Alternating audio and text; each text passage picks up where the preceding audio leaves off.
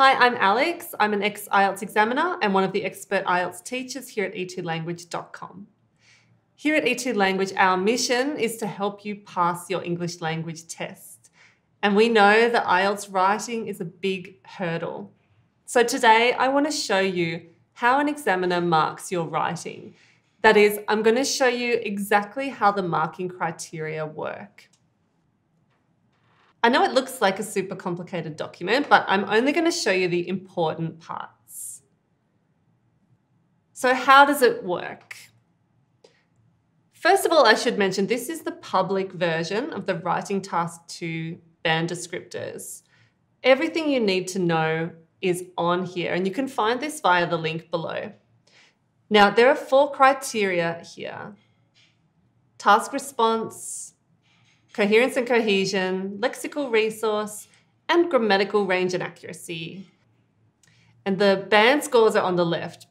Expert user is up the top, band 9, and band 0 is down the bottom for people who didn't turn up or who wrote a memorized essay. Most people aiming around here, band 7 and band 8. Now, the examiner actually gives you 4 scores, one for each of the criterion, and your total score is worked out from them. So how do you get your score? Well, let's say you get 7, 7, 7, 7 from the examiner, then congratulations, that of course is a band 7 essay. However, if you miss 1 and get, let's say, band 6 in grammatical range and accuracy, even though you've got 3 7s, this will come to band 6.5 for this one. You can counter this by scoring band 8 somewhere else. So what does this mean for you as a candidate? How can you be sure that you're not going to drop below band 7? Well, of course, we need to know what's in the band 7 criteria, but you also need to look at band 6 and band 5 and even band 3, because that's where the reasons for band 6 and band 6.5 exist. Let's start with criterion 1, task response, which is here on the left. If you look at the band 7 requirements, you can see 3 dot points, and the first one says addresses all parts of the task. Now, if you have a question like this, nowadays people use social media to keep up with the news. Why do they do this? Is it a positive or negative trend? You'll see that there are 2 questions. Why do they do this? Is it a positive or negative trend? You're more likely to be down here if you answer just one question, addresses the task only partially. So that's a simple one. There are 2 questions, answer both. The second question that we just saw asked, is it a positive or a negative development? Now this brings us to the second dot point, presents a clear position throughout the response. Very important word there is throughout the response. Basically, this means that you are giving an opinion from top to bottom in your essay. Now, let's say you don't want to give an opinion or your opinion is not clear to the examiner. This is catastrophic. We're down here at band 3, does not express a clear position. So your work could be beautifully written, full of rich vocabulary and ideas, but if I get to the end and I don't know what you think, you're going to score band 3. So address all parts of the task, clear opinion throughout, and then presents, extends, supports main ideas. This is the body of your essay. Whenever you give an idea or make a point, you need to present it, extend it, support it. If you don't, you'll be down here at 6. Presents relevant main ideas but inadequately developed or unclear. Or 5, limited ideas that are not sufficiently developed or have irrelevant detail. This is where an expert IELTS teacher can really help you. So make sure that you book your tutorial if you're a subscriber and submit your work for assessment so that we can help you. Criterion 2 is coherence and cohesion, and this is all about paragraphing, linking, and flow. There are 3 dot points here. Logically organizes information and idea, clear progression, uses a range of cohesive devices, clear central topic within each paragraph. If you've done any IELTS prep, you would know all of this, but you could still be scoring 6.5 or 6. Why is that? Well, let me show you. Here at band 6, the second dot point says uses cohesive devices effectively, but cohesion within and or between sentences may be faulty or mechanical. Faulty or mechanical. Again, these are very important words. Let me show you what they mean. Faulty cohesion. Here's an example. Some people like to get their news from social media. While there are some benefits, but this is not always a good idea. Faulty cohesion. This is really, it's a grammatical problem, but there's a linking word here, while, linking word but, and they are used incorrectly. So this is classic band 6 faulty linking. The other one was mechanical cohesion. Here's an example. Firstly, blah, blah, blah. Secondly, blah, blah, blah. Finally, blah, blah, blah. Therefore, blah, blah, blah. Moreover, blah, blah, blah.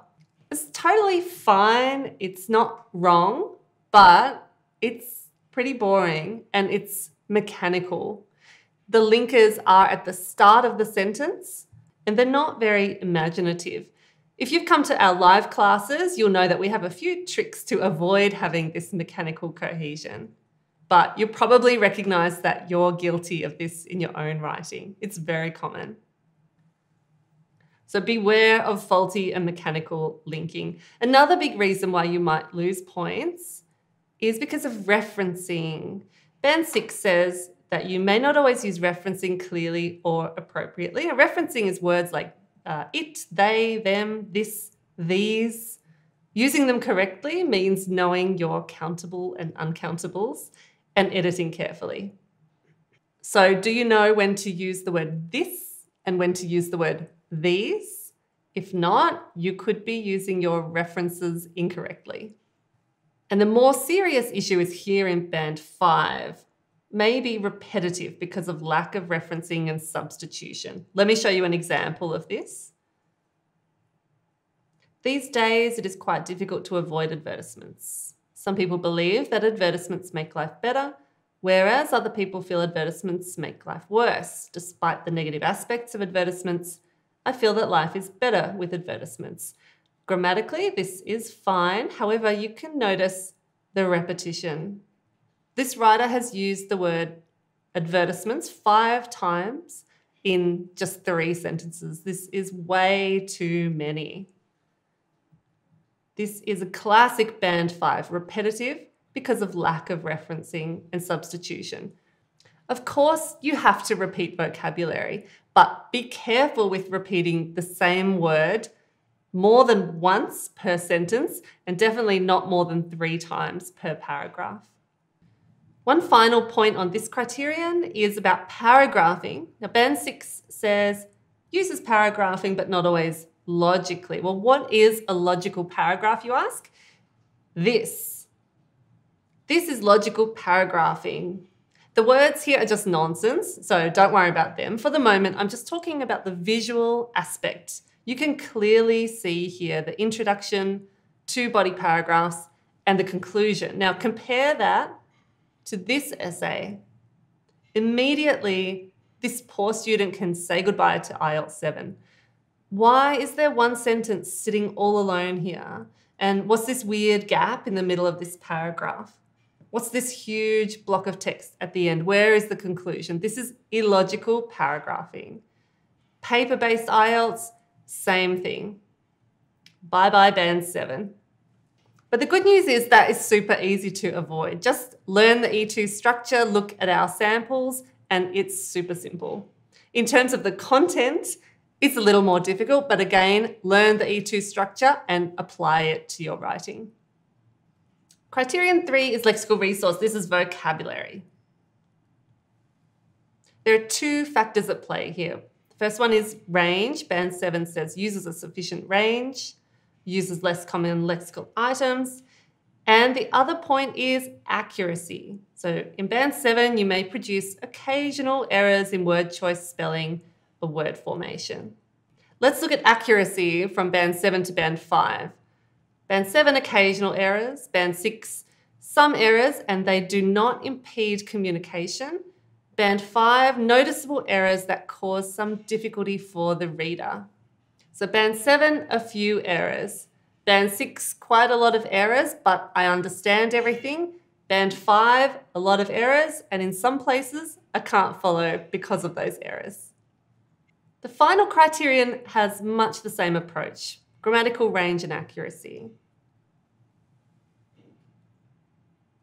Again, here, an examiner is looking for a variety of complex structures in Band 7, wide range in Band 8 and 9. But here is the kicker. In Band 7, second dot point, frequent error-free sentences. If you've ever submitted your work for assessment or for feedback, have a look at how many sentences you have which are absolutely perfect, where the teacher hasn't made any comment or any changes. Frequent error-free sentences are actually fairly rare. You need to be perfect in a lot of sentences. You need to edit really, really rigorously. So how many errors can you make? Well, Band 8 says the majority of sentences are error-free. So for Band 7, you need to be pretty close to 50%, let's say. Now remember the vocab criterion. Grammar works in much the same way. Band 7, frequent error-free sentences. Band 6 makes some errors and they rarely reduce communication. Band 5, frequent errors that cause some difficulty. Let's see this in action here. Look at this first paragraph. In conclusion, to some extent, advertising does have a role to play in the economy and can provide useful information to the buying public. There's a spelling error in there, but otherwise it's pretty much perfect. This one. In conclusion, to some extent, advertisement has a role to play in the economy and can providing useful information to the buying public. I can see lots of errors here, but I can still understand what the writer is trying to say.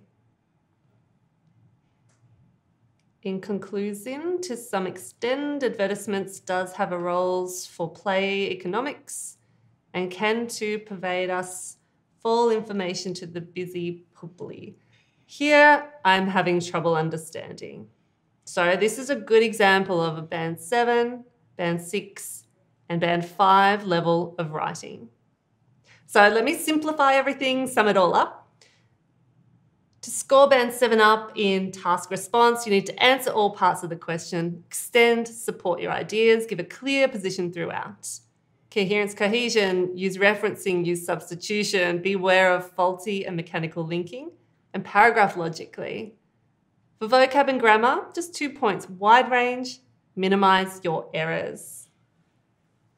It all sounds very simple, I know, but it can be difficult to analyse your own writing critically. So if you get in touch with us here at E2 Language, you can book a tutorial with me or one of the other IELTS teachers, and we'll go through your writing with you step by step, sentence by sentence, and point out to you where you might be making errors and, more importantly, show you how to fix them up so that on test day, you are scoring Band 7.